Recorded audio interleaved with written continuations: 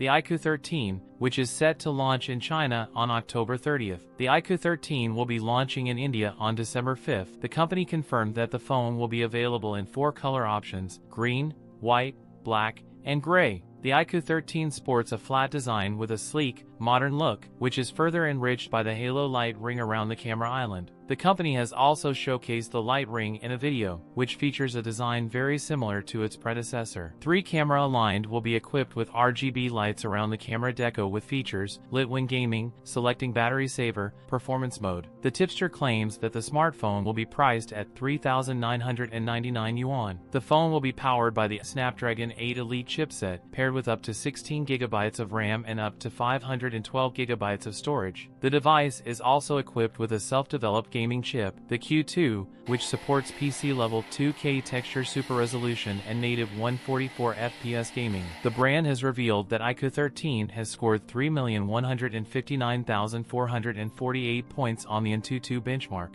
And this is the box iQOO 13. iQOO has confirmed the iQOO 13 will boast BOE's latest Q10 panel, promising a 2K resolution and a smooth 144 Hz refresh rate. The Q10 display also reportedly boasts higher brightness, a longer lifespan, and lower color deviation compared to competitors. There will also be an ultrasonic in-display fingerprint sensor. It is also expected to feature an IP68 rated body fitted with a metal middle frame. It's feature a 50MP Sony IMX921 main sensor, 50MP Samsung ISOCELL JN1 ultra-wide sensor, a 50MP Sony IMX826 telephoto camera with 2x zoom. The phone could pack a 6,100 mAh dual-cell battery with support for 120W fast charging. Wireless charging is expected to reach 50W. The starting price could be around 55,000 Indian rupees. That's it for today's video. If you enjoyed it, don't forget to like, comment, and subscribe for more content. Thanks for watching, and I'll see you in the next one.